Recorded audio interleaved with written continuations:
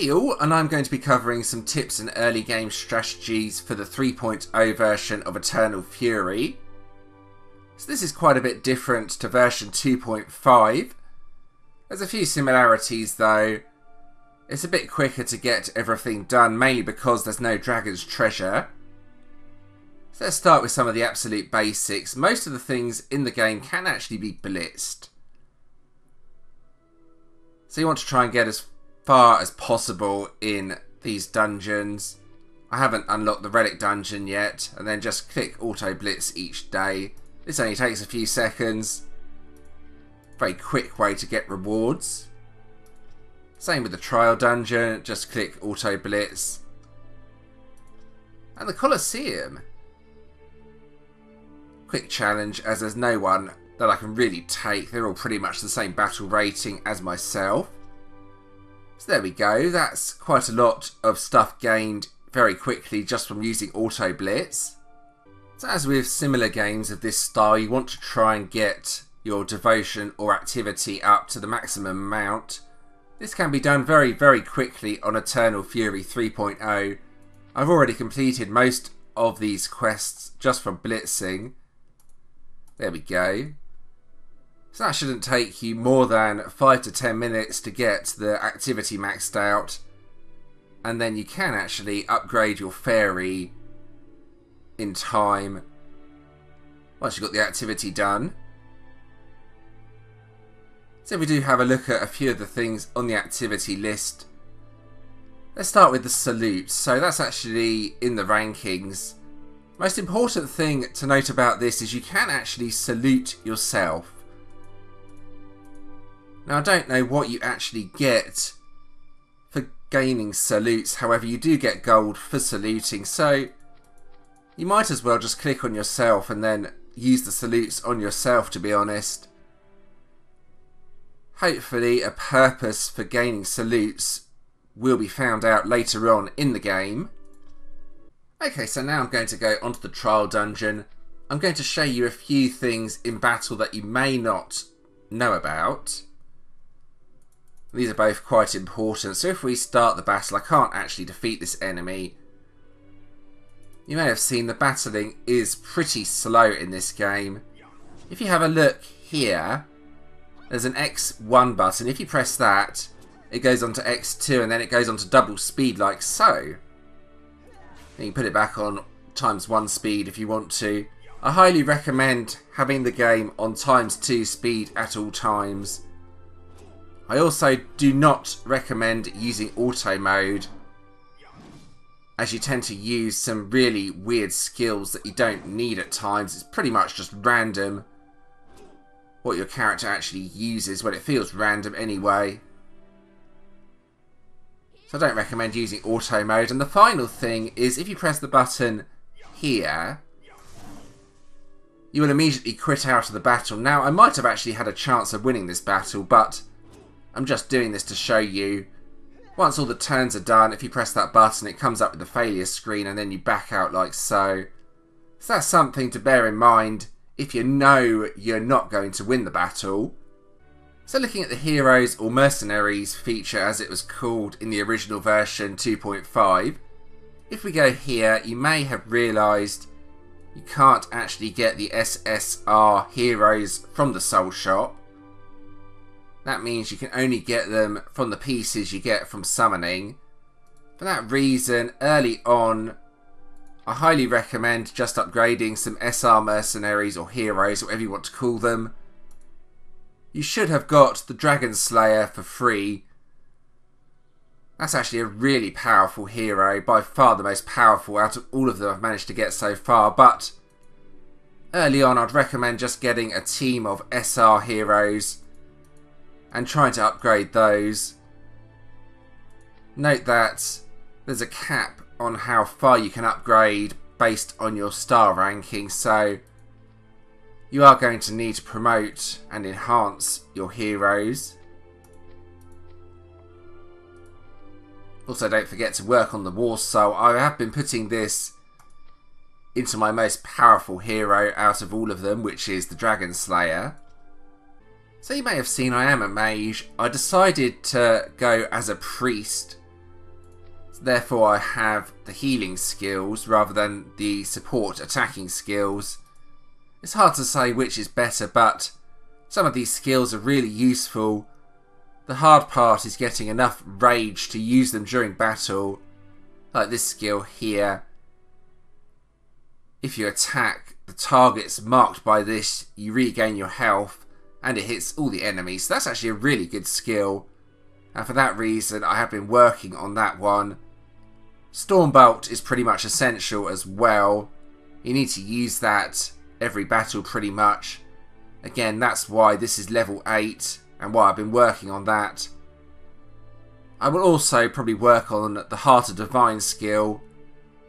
Try and get that as high as possible as well. The other skills I'm not so fussed about. The Blessed Sword is sort of okay. Increases attack by a small amount. That you very rarely get enough rage to use, so I've not really been bothering with that too much. And Holy Prayer, that's okay, doesn't use too much rage, a basic healing skill. But I think Stormbolt and Repentance are probably the two most important ones as a priest, which is why I've been working on both of those. So let's have a look at the runes feature. I have been working on my runes. To start with, you just want to get as many orange runes as you can and then fit them in all the slots.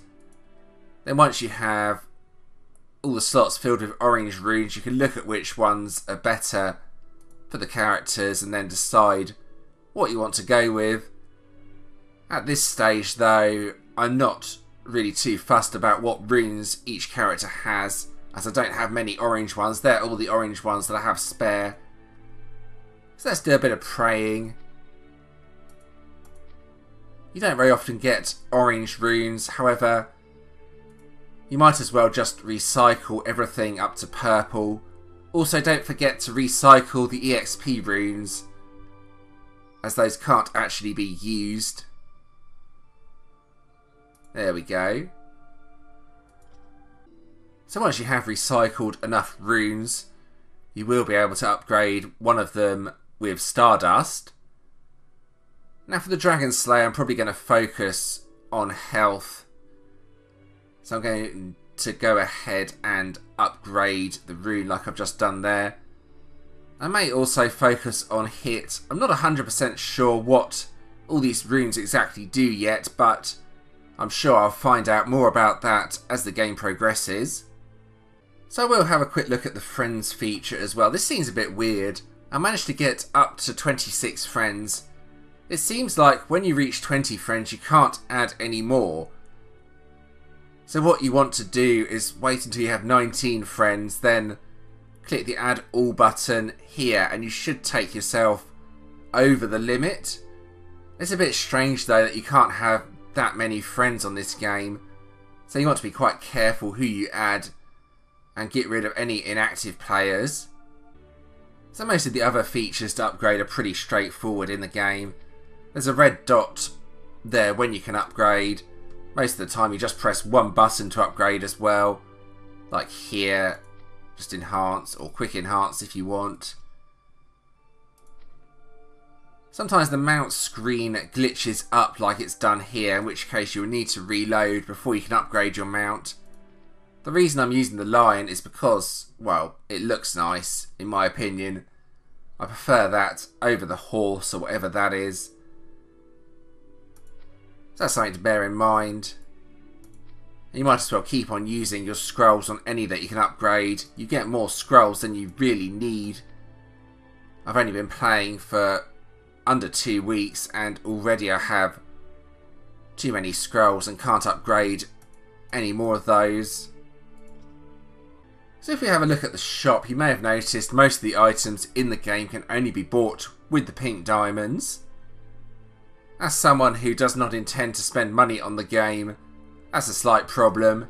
If we go to here though, you have a few items you can use the blue diamonds for. Near the start of the game you probably want to get the empowered sapphires so you can upgrade your equipment. I'm going to go ahead and buy a few now. I'll just buy 10 for now. These are not that easy to get, and that will allow you to upgrade and enchant your equipment early on. So you may have noticed there are monsters around the maps. You can actually go to any of the maps even if you don't have the level requirement. For example, I can go to the level 70 to 80 map even though I'm only level 45. That's something to bear in mind. Now when farming enemies, I quite like the Frigid Glacier. The rewards here seem decent. They seem a bit better than the other places. So yeah, I've been farming here. Very, very, very occasionally you will get blue diamonds from the enemies that you encounter here as well. I'm going to guess you can get blue diamonds from any of the maps, but I've only had it from the glacier. I recommend using stamina to fight enemies rather than on the campaign, as you seem to get better stuff, especially early on in the game. You also have a chance of blue diamonds, which is always good. Now finally, if you're ever going to go AFK, just click the button here and start mining. You will be surprised at what you can actually get from this. It takes a long time, but you actually get some decent rewards like gold chests, etc. So whenever you're going to be away for a few hours or so, just hit that button and leave it mining. And you'll be surprised at what you actually get from doing that. And there we go, that about covers this video. I hope that helps with the game. Just some very basic tips for the game and how to do okay early on. If you did enjoy this video, leaving a like and subscribing to the channel is always appreciated. Thank you to those that have already subscribed to the channel. There's a few other videos on the screen you may enjoy as well. Feel free to check those out if you want to do so. And thanks for watching.